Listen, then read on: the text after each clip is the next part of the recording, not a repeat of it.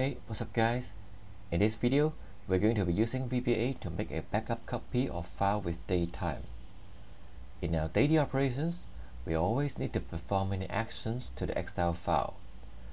When we have already done something to our file, we always need to make a copy of the file with the file name containing date time for backup purpose, so we can restore to that file when we want to roll back something.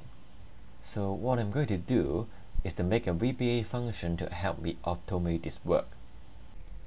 So first of all, I have an Excel file named my data file.xlsx in my Excel files folder. And what I'm going to do is to write some code in the macro.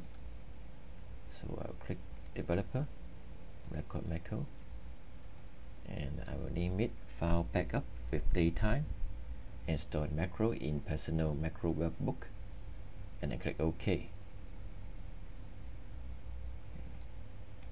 So and then open the personal.xlsp,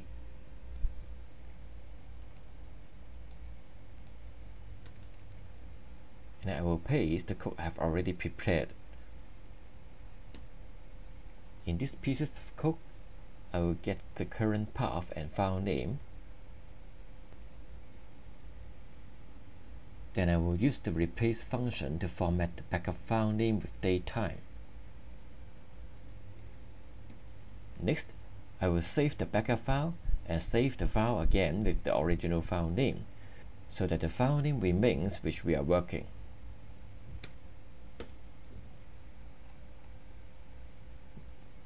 Lastly, I'll prompt out the backup file path so that we know the file was saved successfully. Now I'm going to hop over to our spreadsheet, and I'm going to make a ribbon for this function.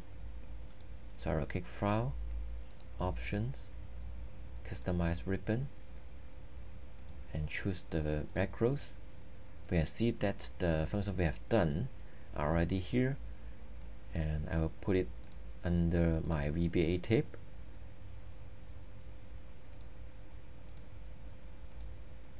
And we will name it file backup with date time. And maybe we can choose a save icon. Click OK and OK again.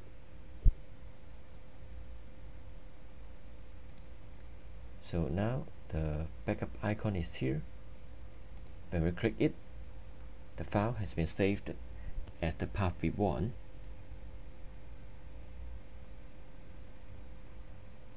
OK again.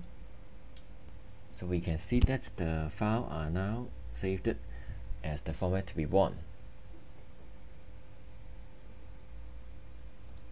And we go back and try again.